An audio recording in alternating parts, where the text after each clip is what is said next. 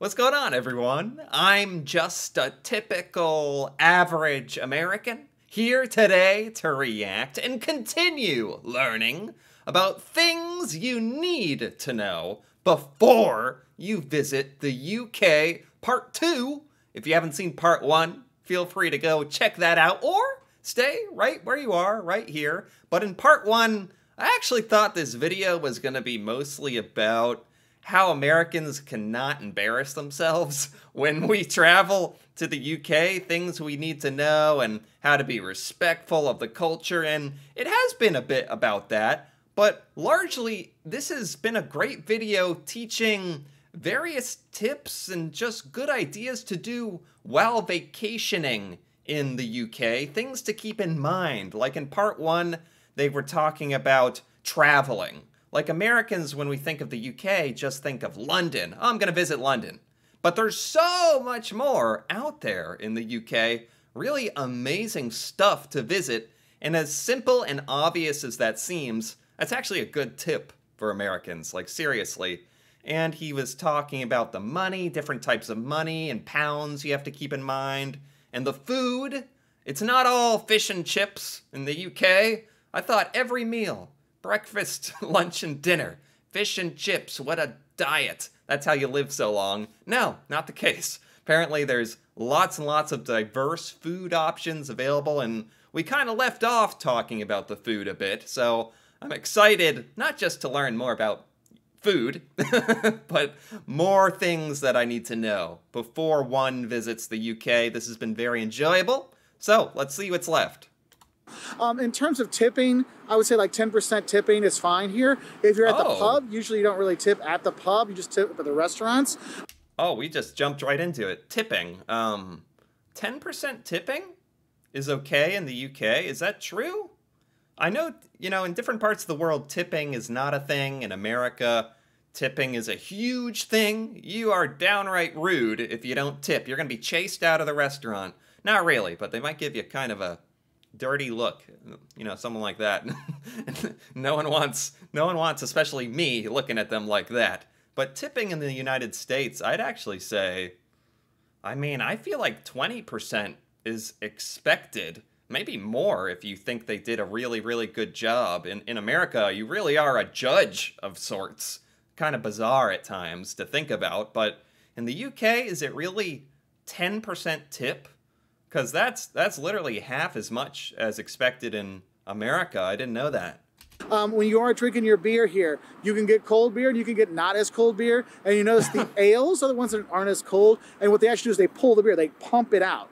Okay, so it gets pumped out for you. That's an ale. Those are my favorite ones here. But if you want other beers, it's no problem. If you're up in Scotland, of course. Well, I'm not a beer aficionado. I don't know if that's blasphemous. I feel both America and the UK are actually known for beer in different ways, but I've never heard about getting to choose if you want cold beer or slightly less cold beer or beer pumps, and that is all. I suppose that could exist in some places in America, but I've never really noticed that. But then again, I'm not like the biggest beer head on the planet, so either way, that sounds nice. Extra options. Of course, have the whiskey and things like that. There's some really good stuff. Wait. What is this? What are we showing here? Mandatory sticky toffee pudding. Look at this thing. Look how sticky it is. That sounds very strange, but oddly good. Sticky toffee pudding. Really good stuff. And the thing is, wherever you're going, like if you're on the coast, have the fish pies, have the mussels and stuff like that. You can eat really well. And the thing is, throughout the UK, there actually are some regional specialties. And yes, I could say like regional specialties. Try a starter of haggis balls. What are haggis balls? To see if you like it. Haggis. What is haggis? Is that like animal organs or haggis? I'm Googling it. What's haggis? Haggis is a savory pudding containing sheep's pluck. What is sheep's pluck? They say it like I should know. Minced with onion, oatmeal, suet, spices, salt. Do I have to Google sheep's pluck? This is like a never-ending Google cycle. A traditional haggis recipe describes haggis as sheep's pluck, which is heart, liver, and lungs, minced together That is one like that when I say something does not exist in America in any shape or form. Haggis. Haggis for sure. I can't even imagine what that tastes like. I guess people like it? Is it fried? Is that ball like a fried breadcrumb or dough at least to put something in that I can latch onto? Haggis balls.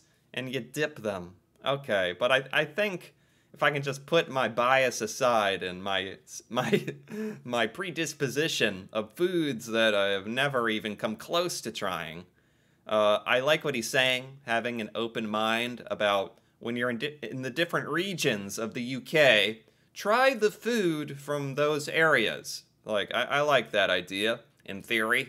Like haggis and fried Mars bars in Scotland, but you know, there's actually like really good, I mean, those actually are pretty good, I'm not gonna lie to you, but there's like regional dishes you're gonna have around. So when you go to your restaurant, especially if you're going to like the local pub or something like that, you might ask them, hey, what's the local specialty? What should I get when I'm here? And it might be, oh, well, it's Sunday, we have a Sunday roast, you should have that. Oh, ask the people at the pub and restaurant, what is there like a local special or a regional dish or something? That is a good idea. Like, I feel like for some Americans that comes as second nature, but I need to be told, like, it's okay to actually bug people a little bit in a friendly way and be like, hey, what do you guys offer here? That's really UK. And they'll be like, okay, American, let me set you straight and give me some haggis or something. What do we have here? Grab some tea and scones. Now that sounds like classic British food. Like, this video is really opening my eyes to... There's all the food I associated with the UK, and then there's a bunch. Like, in the last part 1, they were talking about, like, Indian food or something. Curry, I think. And, like, I never thought... Or in Japanese food, and I never thought that could be something that's, like, really great found in the UK. Of that, you can do those things, okay?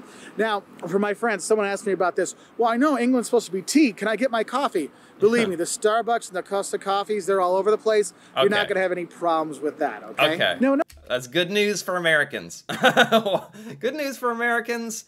Coffee, the Starbucks, is in the UK as well. They discovered it.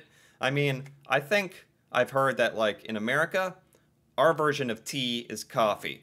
Like, where Brits drink tea, we would drink coffee. So I almost think, though, when in the UK, like, you gotta get on board with the culture. I think that if there's any time to kind of embrace the tea, I think it's if you visited the UK. So forget the coffee for a bit. I'm making a declaration. Tea instead of coffee when you visit the UK. Another thing I always kind of worry about is, what about my Wi-Fi? What about my phone connections? Is there good Wi-Fi here? I've actually wondered that as well. That's not which historical amazing place am I going to visit, what food am I going to try, but is my cell phone going to work okay? Like, seriously, I think a lot of people worry about that. Look, your 4G stuff is going to work all over the UK. Okay. I will say, if you're kind of like in the Highlands of Scotland or you're in the back in the hills of Wales, sometimes you won't have a signal there. So you're going to be driving. I do recommend getting the GPS on your car when you're there. But oh, wow. So, okay, that's understandable. You're driving out into the literal middle of Scotland or Wales or something where there's a freaking castle and mountains and trees. It's okay if your phone doesn't work. It might even be a good thing. Actually, look at what's in front of you. But yeah, you might want to buy a real GPS for your car. Haven't thought about that. These are like very practical tips. But in general, you're not going to have any problems with your phones and getting your data and stuff like that when you're traveling around the UK. Okay. Also, many restaurants, cafes, hotels, bars have free internet. Just ask for the password, or they might actually have a sign that says, sign up here, here's the password. So you're not going to have any problems staying connected while you are here. You know, a lot of people when they travel, they worry about safety when they're going around. I find the UK to be pretty safe. I mean, there's issues just like you have anywhere else. But I mean, I've heard in various other videos that the UK is definitely, on average, on the whole, safer than America. Not that that's saying too much, although I don't like to sell America too short. I think American cities, particularly like the worst 5 or 10, that's where like 99% of the dangerous violent crime is. So most of America is like pretty darn safe. It's except for those like dangerous and areas of major cities. And I assume the UK is very similar, just on average even more safe, even in the cities. I don't think there's any more or less dangerous things in other places in Europe or the US and stuff like that. So just use your usual travel sense when you're there. Probably the thing that I've seen the most that's gotten travelers is actually to say drive on the left. When you walk out in the street, make sure you look right first. I was here a couple months ago with Liam, and we were about, I don't know, 10 meters behind this couple, and they walked out, and a truck hit them. It was horrible. I mean, luckily Liam didn't see it, but I did. It was just horrible. He saw someone get hit by a truck? What the heck? He actually saw someone get hit by a truck, but if only they had watched this video, huh? It's a terrible thing to say. And that is kind of shocking. I'm positive that doesn't happen too often, but the fact that it happened enough that he happened to see that is disturbing. Yeah, so this is actually a really good tip, especially for Americans, because cars are driving the opposite way that we are used to. When you're crossing a road, you have to look left. I'm gonna get hit by a car. I'm gonna get hit by a car. You have to look right. Okay. Now I'm just gonna look both ways, right? Just gonna look both ways. Okay, I feel better. Because they were looking the wrong way, and it does happen. It's not a joke, okay?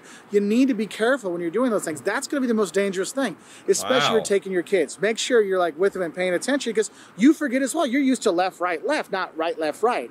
So make sure you're paying attention that way. That's what I feel is kind of the most dangerous kind of thing you're going to be worried about. Yeah. Now, of course, in the big cities, there's going to be parts of towns you don't go to, but as a tourist, you're not going to those places anyway, so I wouldn't worry too much about that. Now, Right. It's very similar. Like, there's just certain parts of town you don't go to because it's known for being dangerous or high crime, and I feel like that exists anywhere in the world. Danger I will tell you though is you got to realize the culture here in the UK. It's not always prim and proper and stuff like that, but it's kind of prim and proper. But one thing I'll tell you with the culture here is don't queue jump or line jump. Don't.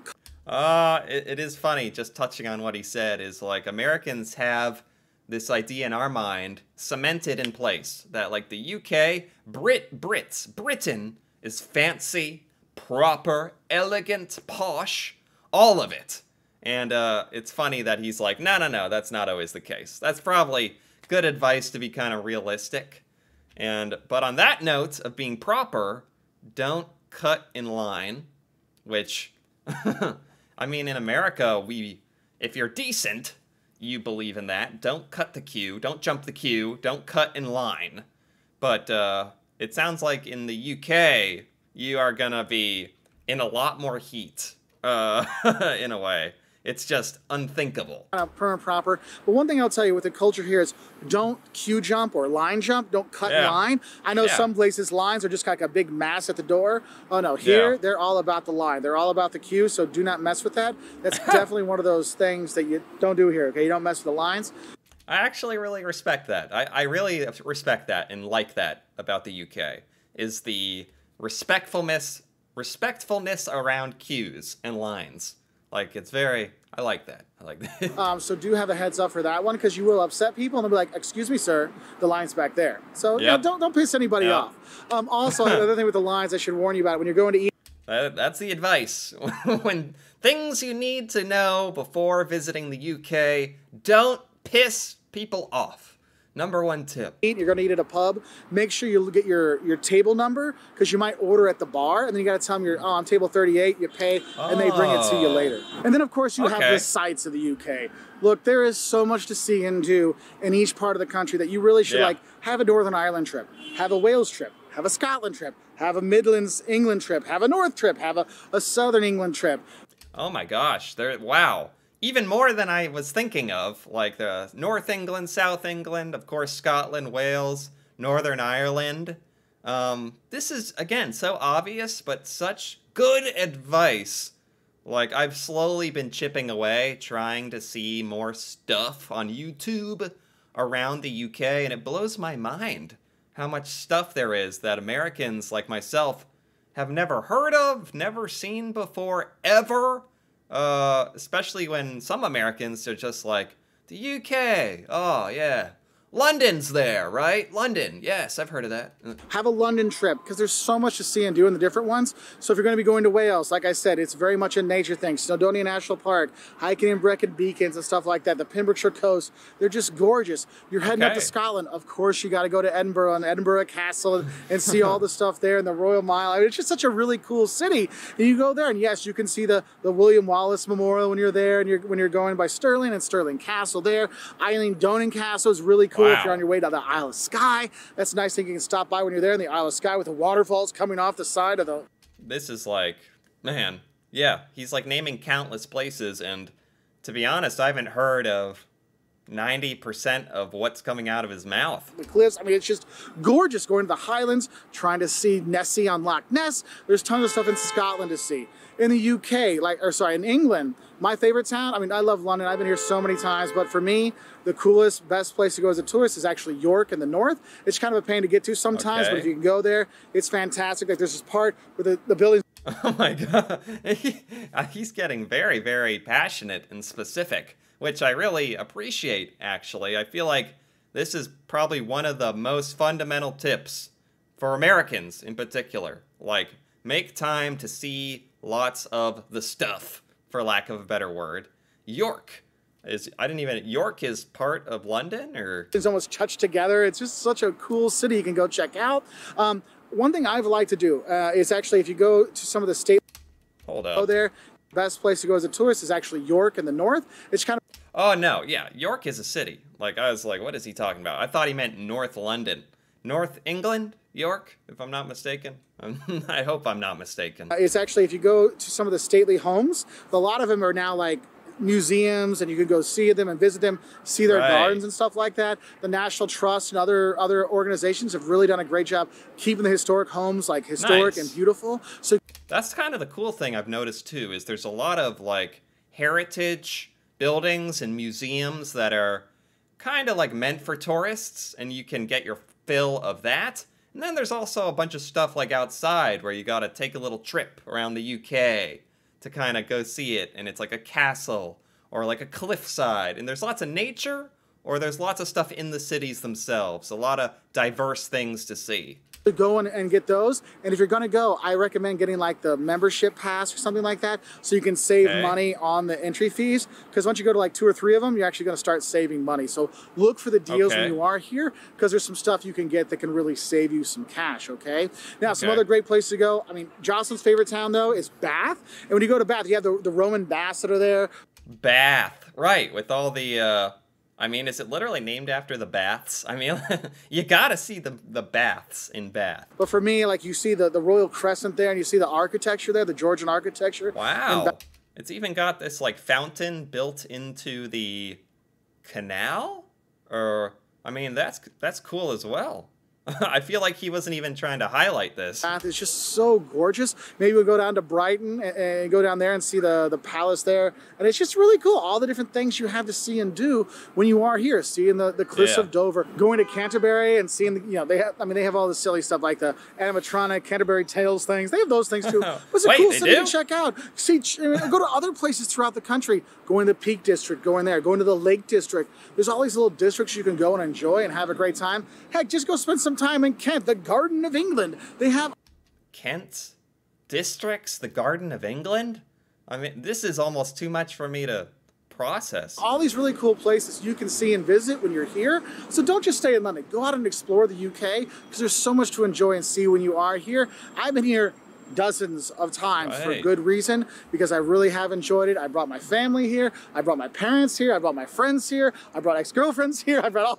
Oh wait, they're eating these balls that I forget the name of as well. Man, he's talking about all the crazy places there are to visit. There's all this crazy food that I never imagined. It's just like, I feel like he's really hammering this down as like a major point of, when you go to the UK, Americans, like, visit the whole UK.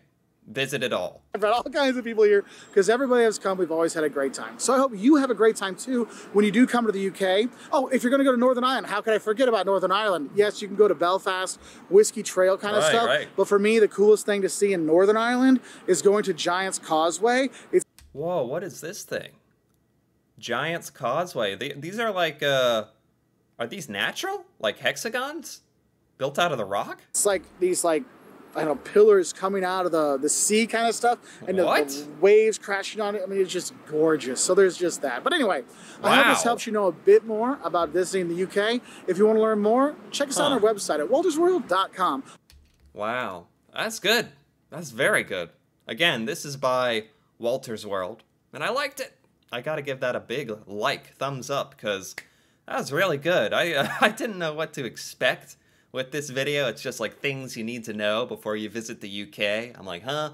Is this gonna be like, you have to drive on the correct side of the road, which, ironically, turned out to be a major point of this video twice, and important for your safety, honestly, surprising enough. But also, he had a bunch of just really great tips to keep in mind to make your vacation, your visit, like, worthwhile, like to the maximum enjoyment, maximum benefit out of going to the UK. That's what this video was really about, and for that, I really appreciated it. See everything, get all the foods, try not to get hit by a car, and have a great time. Don't annoy people. That's what I got, so I enjoyed this quite a bit. Anyway, if you enjoyed this as well, feel free to give this video a like or leave a comment, perhaps with anything you think people should know before visiting the UK. And if you're interested in more videos like this, me reacting to the UK and UK culture, stuff about the UK I've never learned before, feel free to subscribe for more. And until then, thanks for watching, and see you next time.